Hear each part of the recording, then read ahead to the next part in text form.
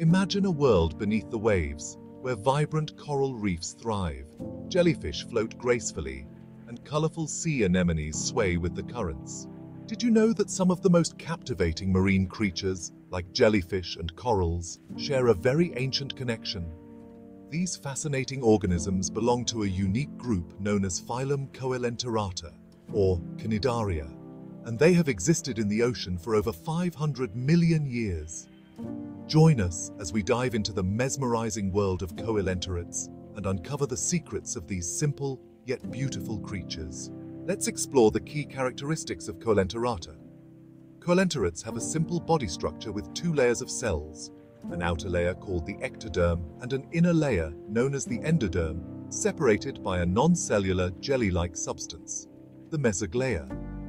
These animals exhibit radial symmetry, meaning their body parts radiate out from a central axis. This structure allows them to interact with the environment from all directions, an adaptation perfect for life underwater.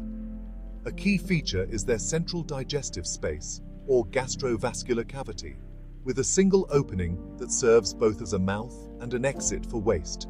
A simple yet efficient design. Types of body forms.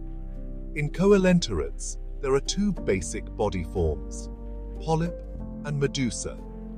The polyp form, like in hydra and corals, is cylindrical, sessile, and often attached to surfaces. The medusa form, like in jellyfish, is umbrella-shaped and free-floating, allowing it to drift with ocean currents. Both forms are beautifully adapted to their habitats, feeding and defense mechanism. One of the most extraordinary features of coelenterates is their specialized stinging cells called cnidocytes, which contain nematocysts. These tiny, harpoon-like structures can shoot out and release toxins, helping these animals capture prey and defend against predators. Section 4. Classification of Coelenterata. Hydra and Portuguese. Man-o'-war belong to the class Hydrazoa, which includes both polyp and medusa forms in their life cycle. The true jellyfish fall under Cyphozoa.